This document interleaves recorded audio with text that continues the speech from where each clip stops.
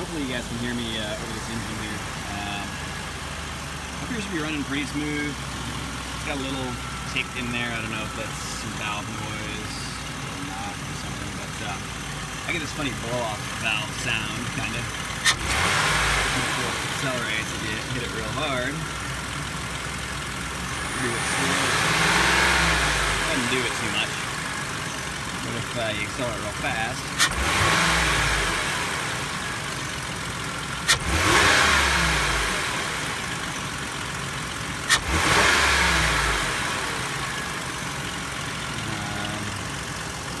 that's what it sounds like right now. Like I said, we're going to replace these oxygen sensors and reset the codes, take it for a spin, see what happens. The codes I've been getting, I'll put down at the bottom. I got a general Misfire code, got a cylinder 3 Misfire code, and then I got bank 1 running lean codes. I think it's P0171 and P2195.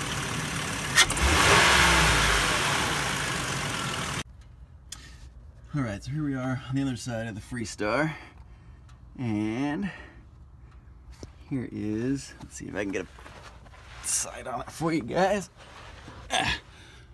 So here is my exhaust pipe for bank 1. And if you come over here, you can just see that guy up there. Hopefully I can get my wrench up in between that frame member and the engine there. Let's see if it'll focus. Come on. Nope, it didn't like to focus there. I don't know, you get the picture. The wiring harness goes right up there, which I think is going to be a pain in the butt to get to. In fact, that may be the worst thing. I wonder if I can come in from the top. I don't know. We'll figure it out. Anyway, so there's that one. We follow this around the other one. So it's right perfectly there. Right on the back of the cat. So that'll be easy to get to, at least.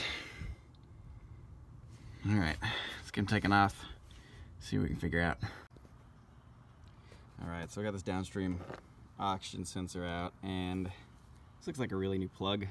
So I'm afraid this maybe was one of the ones that has been replaced already. I don't know, I may hook it up to my multimeter later and see what kind of diagnostics I can do for it.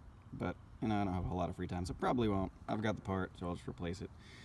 This is a Bosch 15717 downstream oxygen sensor from, oh, there's the English side, from Autozone. It was like 48 bucks or something. Looks a little bit different, but it says it's the right part number, so we'll hook her up and see if she screws in. One thing to double check on these is to make sure you do put some grease on here. This one came pre-lubed, so it's got some grease on there to keep this from oxidizing to the catalytic converter. You really don't want to try to bust one of these out when it's rusted on there. It just becomes a permanent part of the vehicle and you have to replace the whole assembly. So just make sure you put some grease on there if there's not some there already. I'm going to put a little dab of dielectric grease on this little connector here as well. I'm just going to help protect it against the elements a little further. A little plastic plug there where it plugs into the wiring harness is a little busted up. The clip still works, but it's kind of hopefully not letting some water ingress. But we'll put this on there to help insulate it anyway. Just general good practice on electrical connections while you're at it. I did notice on the old oxygen sensor when I pulled it out in the wiring harness there's like a plastic sheath that goes around it, and when I unplugged that and kind of let it down there was some water in there. Those wires are sealed up and insulated, so that water shouldn't be causing any shorts, but I am going to zip tie it up here where it hopefully can't get any more water in it as well.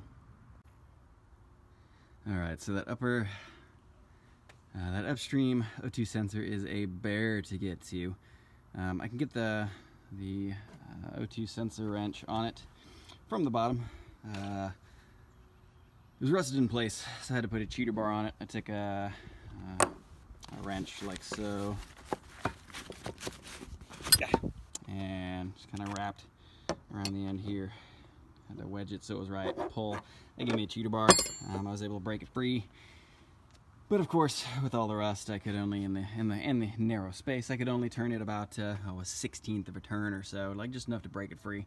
And then you can't get the wrench around to make another turn. I was able to, as you can see, take off the airbox and reach down in here, and you can see it. Get to it. I don't know if you'll be able to see where we're at in here. Yeah, there it is. So it's over there. The plug was easier to get to unplug from up here. I unplugged it.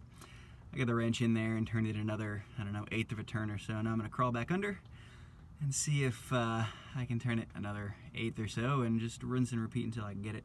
Hopefully the new one will go in a little bit easier. Victory! There's a piece of shit as she is. I found it easier to stand on my lovely stool here, come in this way up to about my waist, reach my arm down in there where I could just barely get a finger on it, and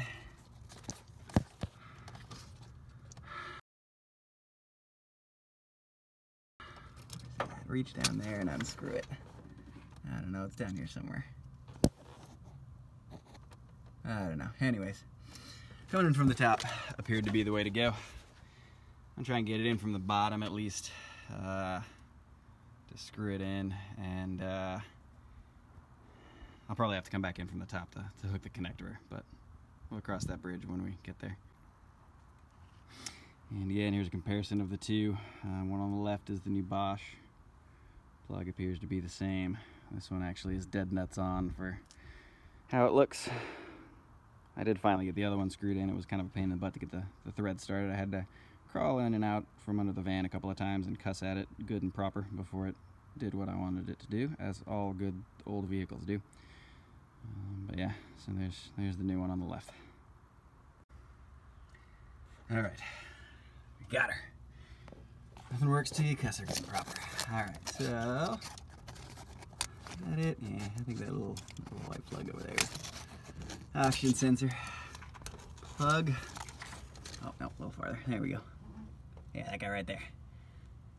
The oxygen sensor plug. It's free. I don't know what that's supposed to plug into. I don't care. I wrapped it behind that hydraulic line there so it can stay off the engine heat. There is our newly replaced oxygen sensor. I think you can see it. The torque spec on that is click, whatever you can get, because you're not going to be able to get anything in there to turn it adequately to measure anything. So just get your wrench on it and see if you can turn it at all. I was able to get it in from the bottom to finger tight with much negotiation and swearing. And then naturally the wrench, only being a 6-point, didn't fit on it from the bottom, so I had to come up around the top again, reach in, and was able to get it on there, and upon applying pressure it wouldn't turn, you know, hardly at all. So basically I just torqued it down, just pushed on it. Appears to be clipped in there, hooked up. I'm gonna reset the codes here and start it, let it idle for a little bit. We'll take it for a spin. To reset the codes, reset the computer, you're gonna unhook a negative battery terminal over there. You get a jumper and just touch it to the positive battery terminal. That will deplete the charge on all the capacitors, reset the computer. I think they say you should leave it for 5 minutes or just unhook the battery, leave it unhooked for 5 minutes, and it'll discharge the capacitors. I've had good luck just jumping it. Don't touch the negative battery terminal while you're doing that. That'll short everything out. Just this guy, when it's off, hook it up to this guy. Alright, so here's what I was talking about shorting out the capacitors. You can see I've got this hooked up here. This is the battery terminal, cable attachment. You take that off. Got these little alligator clips that I had soldered to another wire for another project that I had. We just hook it up, the positive and negative. That shorts out all the capacitors, discharges them. Like I said, make sure you don't touch this guy because you'll basically weld that all together. As a side note, when you're putting this airbox back on these Freestars, there's a little vacuum guy right here. I don't know if you can see it with the sun coming in. back there. Make sure that guy gets put back in. That your breather tube goes back to your the rear bank valve cover. Make sure you put that in there. That's going to be a pretty big vacuum leak there. Alright,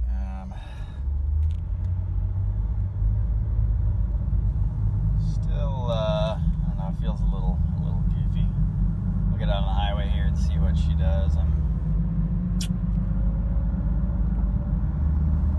I can hear misfires. I don't know if you guys can hear that. We'll run her around for a little bit, and what is this jackass doing? Alright, we'll run around a little bit. We'll, I'm sure, get some codes, and we'll blow back over to Autozone and see what my new or same codes are, and see if we can figure out what's going on with them from that. Oh yeah, it's shaking really bad. Alright, so here we are in the Autozone parking lot after my 12-hour shift at work. Went ahead and replaced the spark plug. As you can see, this one, even with only 800 miles on it, is pretty crapped out. It's got a lot of oil on it, a bunch of junk. I'm afraid that probably means I need valve seals. At any rate, that didn't fix it. Still had a really bad misfire on cylinder 3. Since I was here, I went ahead and pulled the coil pack, ran inside, and swapped it on the warranty, and now she is running without misfire, so we'll keep trucking until the next thing goes wrong. Until next time, I'm out. So here we are on the highway. The next morning appears to still be running really well. Don't get a misfire, full strong.